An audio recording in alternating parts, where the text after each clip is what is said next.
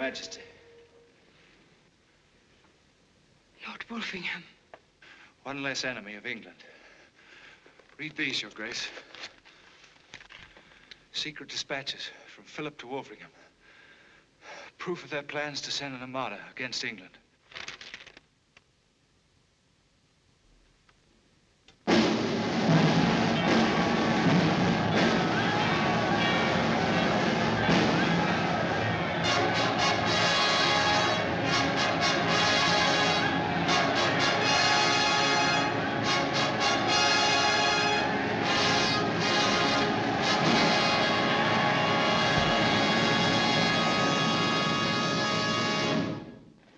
Captain Geoffrey Thorpe.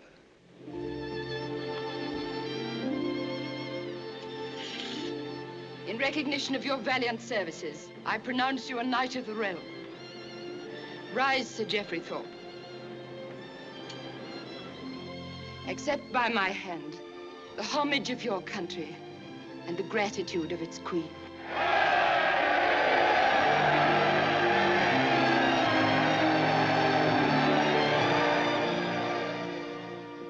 Now, my loyal subjects, a grave duty confronts us all.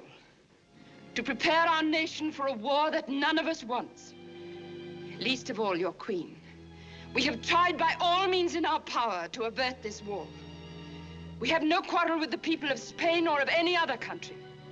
But when the ruthless ambition of a man threatens to engulf the world, it becomes the solemn obligation of all free men to affirm that the earth belongs not to any one man, but to all men, and that freedom is the deed and title to the soil on which we exist. Firm in this faith, we shall now make ready to meet the great armada that Philip sends against us.